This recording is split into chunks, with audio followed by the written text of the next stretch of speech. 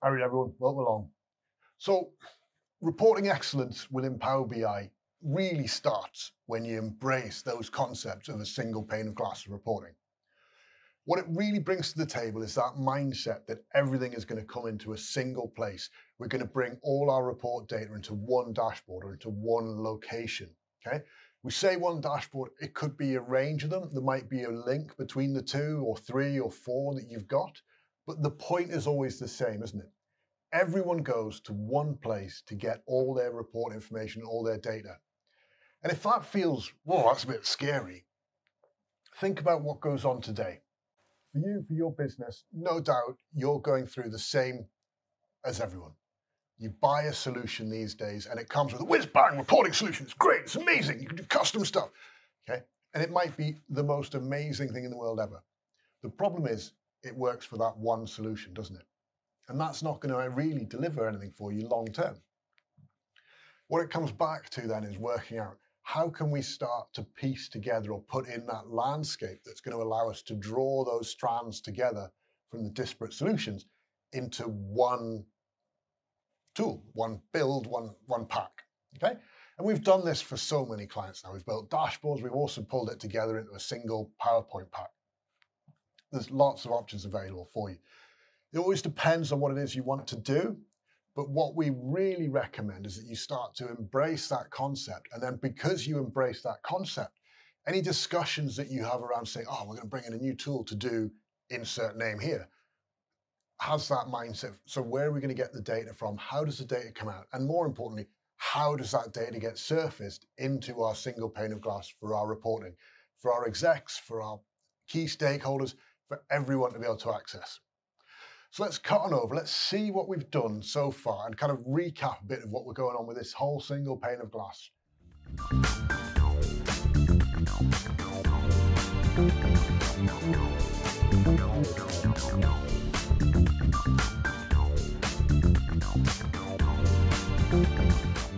So here we are, okay? This is the Sir Topham Hatt workspace, isn't it?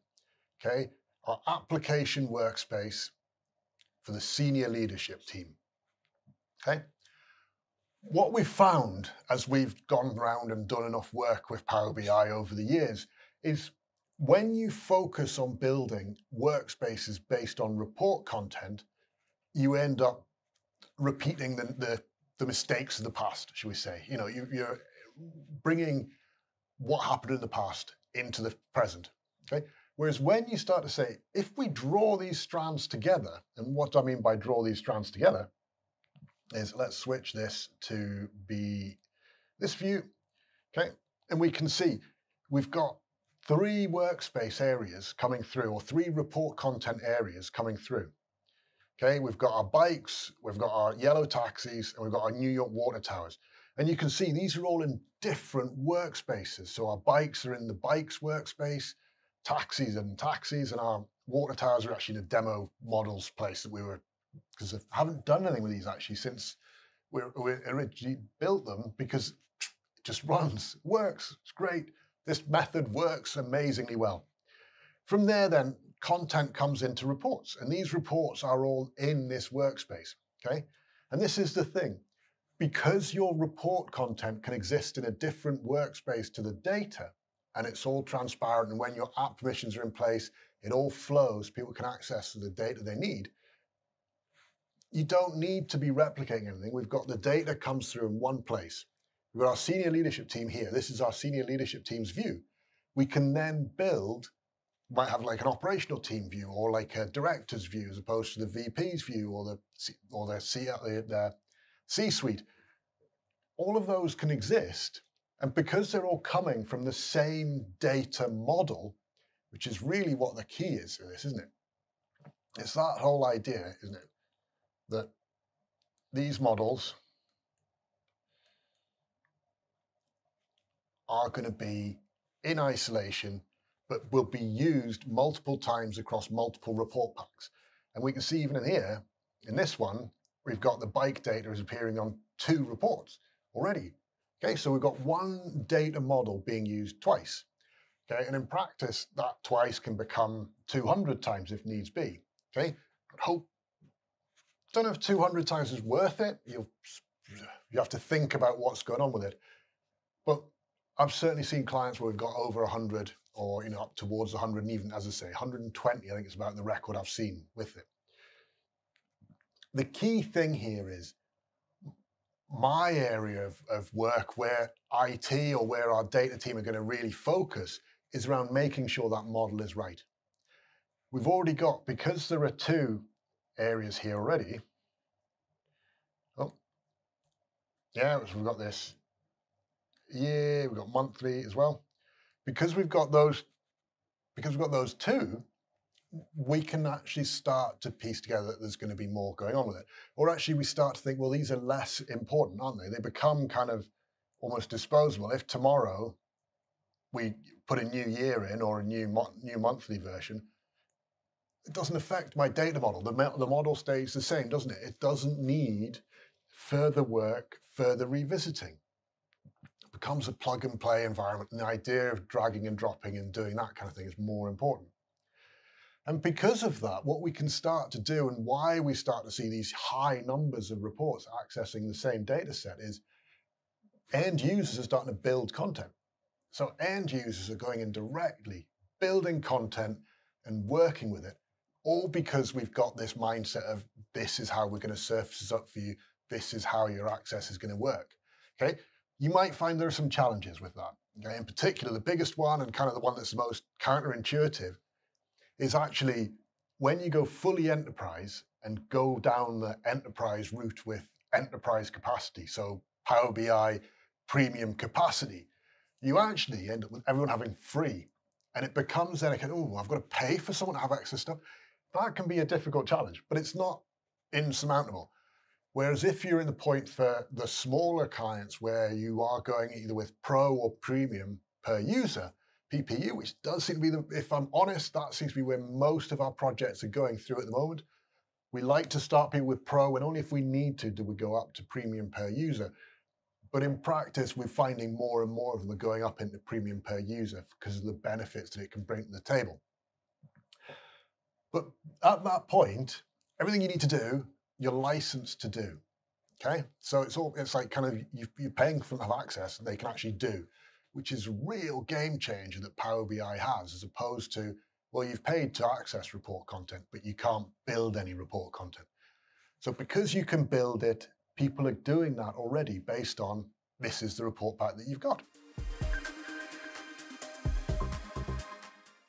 Okay, so if we actually have a look at what this senior leadership dashboard looks like now, okay, and bear in mind, it's not the nicest. I've not really done a huge amount to make it look amazing.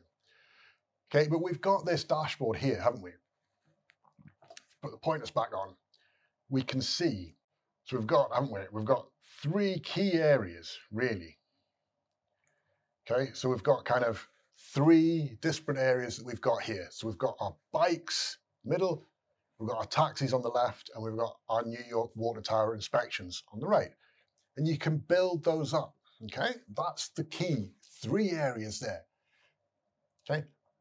These are three data sets that will never meet, okay? We will not combine them, we will not be putting them together.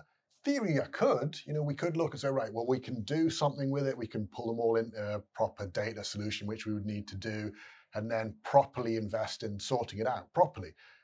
We don't need to though, okay? These three disparate data sets that will never meet exist in one dashboard, okay? This dashboard is ultimately the menu system that we've got, okay? So we can see we've got, get out of this, okay? We've got our bike data summary. If we zoom in, so we can see the current year, what's going this year versus last year. Bear in mind, this year isn't the full year yet. It's really up to the end of August. We've got the monthly in terms of actually what happened in August versus what happened in July, so we can see the difference. And then we've got the hires by day of the week. Is there a point that we get to in some interesting data with that? So kind of looking at this, Thursdays, Fridays, Saturdays seem to be far more popular back in August. Okay, so it's nice to see what's kind of going on with it. And the way we would interact with these data sets is we actually just need to click. So I can say, oh, the prior month, what happened there? And I can click and it will take me to a report page that shows me actually what's happened in that prior month. And I can start to explore and see that data. Okay, and I'll put these in top. Okay, so we've actually got something that is a menu system that will allow us to interact and go through and explore our data. So let me go back to the dashboard. Yeah, now that's functionally what happens there, isn't it? There's the functional views. What we can also do, and what I've started to do, is we can actually also build like a borough view. Okay, so for you guys, you might think, well, those 3 data sets that you've got, those could be, say, our departments. So we might have finance, HR, manufacturing, or finance, R&D, manufacturing, distribute, whatever you've got. You could be like a large multinational doing different things. You might have the original parent companies that they exist for. So, whatever those are. That's one way of dealing with it. What we can also do is then say, well, actually, what's going on geographically? So we might have our European versus our APAC or Asia Pacific versus our Americas. Those are all options that we could build in. Now, this is an example of what we've kind of done with that, where we could start that piece. So at the moment, as I say, we've got Manhattan. We could put Manhattan, Brooklyn, obviously we go down Queens, the Bronx in there, and we've started to put some bike data in there. So we can start to say, well, actually, what's happened if we look at the prior month for Manhattan, and it takes us to the right report page for that. Okay, I can do that. Could be, at the moment, these are all in one report. Each one could be a different report, though. Okay, so everything could be a separate report. Now, the mindset and the methodology that goes into your dashboards is you want those top level metrics coming through at the main point of it. So the top level comes through. What you then have is that report page that people go to, which gives them that detail as to what's gone into doing it. This way, the structuring of it that we've got here, is around, this is one that's kind of recommended from experiences. You've got the top bit here where you just have like numbers in particular and a bit of a heading around what it is. So you can build these, you can put text in there, you can do whatever you want with these. See, we've put some stuff in there in terms of a text box on the top row. Then below there, we've got, the way this is built, you've got 6 tiles for each area. Can depend how you want to vary those. Those could be core KPIs that area of your business has. And then below, you start to build up specifics that you've got. So for here, we've got kind of a borough to borough breakdown of taxis. So taxis from Manhattan are looking like they mostly go to Manhattan. We've got bike hire by day of week in the current month, or in the latest month period that we've got. And we've got the water tower inspections this year. The key thing to understand with it, though, is that this is something that I can build this for my business. And I've seen examples of it appearing, or starting to see examples of it appearing across LinkedIn, which is great because this is definitely the way that works the most for you. If you think that lower half, below those top six core KPIs, is around the initiatives, what would happen is over time, potentially, you would look to build or to bring down an initiative. So if you think, so if we go into, let's do this. Okay, so next month, for example, we might bring in something here. We've got a new initiative, so we could choose to add something. I'm just going to put in a text box here, just so you can see. New bike initiative. We're going to do blah, blah, blah. Okay. And my spelling is atrocious. There we go. Right, let's apply that. Okay, so it's appeared. Let's put it in the right place. Okay. And my last one has moved down. Now that's fine. So I can come and scroll down, and then here we are back with this. The new one is here. As you go across your different departments, you might be doing that and saying, well, this one is going to come down. And it might find that over time, what's further there is further and back. But because all of this, remember, because all of this ties into your Power BI data set that is being refreshed automatically, these should still work. So if in 6 to 9 months we come back, do you remember when we were looking at the bike hires per day of the week? How did that? Where are we now? Quickly and easily, we've got that, and that could be pointing to a different report, doing something completely different with a time filtering, time series on it. It could be perfect. Okay. If we look, for example, at our bike data, at our taxi data, what I've done is I've actually got it linking to a different report pack. So we've got this now on our bikes. Whereas if we actually go, taxis. Whereas if we go back to the dashboard for taxis, and we actually go, go back to the dashboard.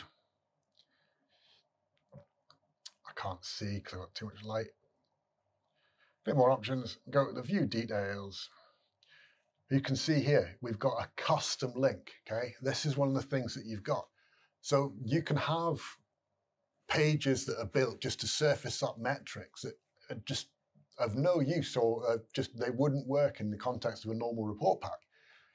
And then you use your report pack to actually then say, well, actually go to this page, right? You find that it all filters through and it works. So coming back to the report that we've got for the taxi thing, we've got this capability, haven't we? Where we can come through and see, well, actually what's going on. And I can choose, see, well, I'm interested in this. I'm interested in like the passenger counts. And I can say, well, I just want to see the passenger counts for 2024. So we can filter like that. Okay, and suddenly I'm just looking at what's gone on in 2024. I can choose to come through and say, well, actually, you want to see what's gone on in Manhattan. And we then see Manhattan journeys by pickup to drop-off location. And we can see, surprise, surprise, most journeys from Manhattan to Manhattan. Everything is possible, though, and it's all because of the way you build and structure your single pane of glass. That whole idea of having a report pane or a reporting plane within your organization where all the reports are going to surface up to. And because everything that our senior leadership team is going to appear there and in that pack, all tied, and that's their data security, that's the bit that gives them confidence in those numbers. Everyone's using that same report pack. So the number they see should be the same as the number that's going to be seen by an operational team. Okay, they might be different because they might not look at the same metrics, but the way they are built, the way they are calculated is the same.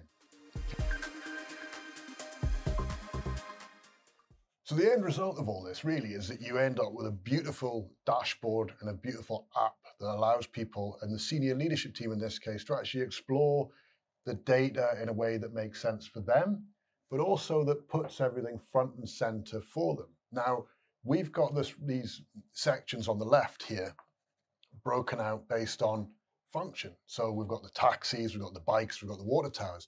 There'd be nothing to stop us building report content and placing it up in there based on geographic locations as well. So we could put our Manhattan, our Bronx, our Queens, all in there as well. And it's all then easy for someone to come and say, right, I need to find that report that's based on the monthly numbers for anything, okay? And they just need to come in here, click on a number, and it will open up the report pack for them, all in the same app. So there's no, oh, you need to go to this link for this, you need to go to that link for the other. It's all here for them in a way that makes sense so they can quickly explore and see what's happening across the business. And this mindset of how we're going to build and report and place data in front of people, it changes how your whole organization works, because all of a sudden you're seeing your data front and center. There's no, oh, it's here, oh, it's there. It's just, we're going straight this way, okay? This is where data is going to go. So when somebody comes and says, I'm bringing in this new tool, we're doing this now. Well, how do we get the data in? How do we put that in? If they say, oh, well, we're going to be a PowerPoint off to the side, that's no good. It needs to come in here. This is our place of business. This is where data lives. And because that's where data lives, you start to be more data driven in your organization, and the way you discuss data and the way you work with data changes.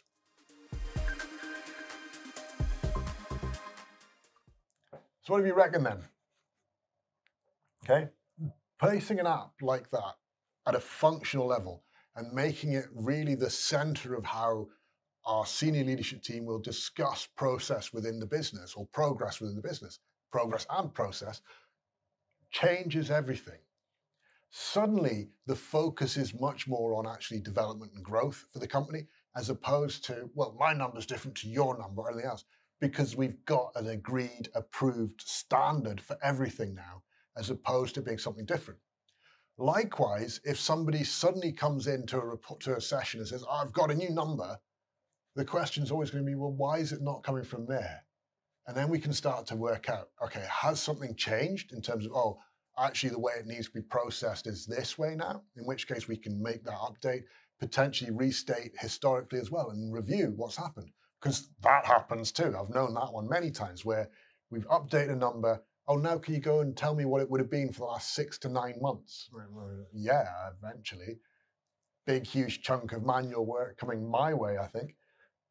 Suddenly we do this in Power BI, and because of DAX, because of the way it works, it's there, okay? It changes the way everything works. It changes the whole way your organization thinks about data. Getting to the point of understanding that your use cases as they come through go in functionally, as opposed to necessarily being a focus around use cases, you actually start to get to something that works consistently across your business as well. So that single report layer that we've got for our senior leadership team, that's all they will go to. We've got one link, so when a new member of the senior leadership team joins, we give them access to one place. We can set that all up within groups. We can use a Teams for that, like a Teams group for that. So Microsoft Teams, share report content with a Microsoft team. Suddenly they can talk about it in the team. They can drop the visuals into the team. They can do all the kind of things you want to do. You can even surface that app in the team. So it's on Teams. They just go there. There's the app. I've got all my report stuff there. It's honestly, like your mind just is blown when you see how this stuff all works in action. And I'm not constantly building and rebuilding new stuff when a new tool comes out.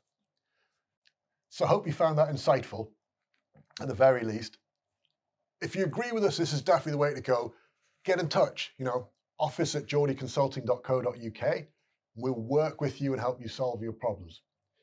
If you want to let us know how you guys did it, or if you think this is just completely wrong, let us know down below. Put a comment. I disagree. We would never put our senior leadership team and all their report content in one place. It's much better to leave it, insert details there. Okay? But for now, stay safe, take care, ta-da.